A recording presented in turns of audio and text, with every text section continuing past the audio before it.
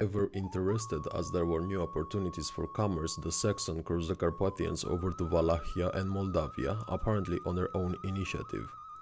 That is how Câmpul Lung in Wallachia and Baia in Moldavia were founded, for example. Romanians promptly populated these towns, but the initial organization was German.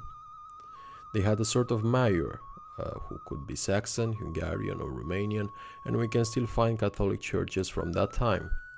As it turns out, we were not very far from having a Saxon urban population in the two voivodeships, as was the case in Transylvania.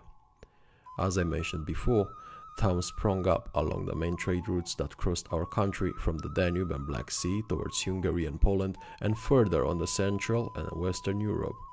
They also appeared as a result of local trade, as the population grew and the sparsely populated southeastern regions of both Danubian voivodeships got more and more inhabitants.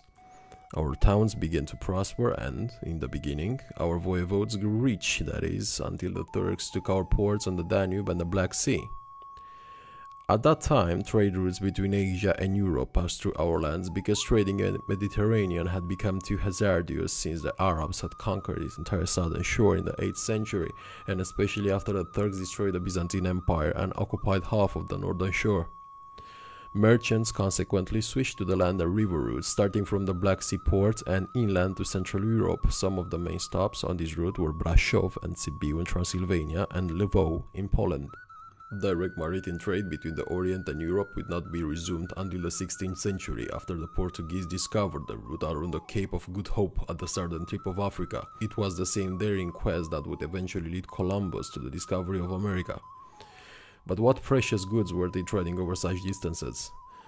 Westerners were mainly after silk, precious stones and spices, especially pepper, which was in such demand in medieval times that it became as good as hard currency. You could buy this many yards of cloth for these many ounces of pepper, and so on. In return, countries like England, Flanders, France, Germany and Italy traded weapons, tools, clothes, etc. The arrival of the Turks, which we'll discuss shortly, would drain the treasuries of our voivodeships, as our rulers were no longer in a position to collect taxes from the transit of goods through their territories. Our recently established towns living off the medieval intercontinental trade routes began their steady decline.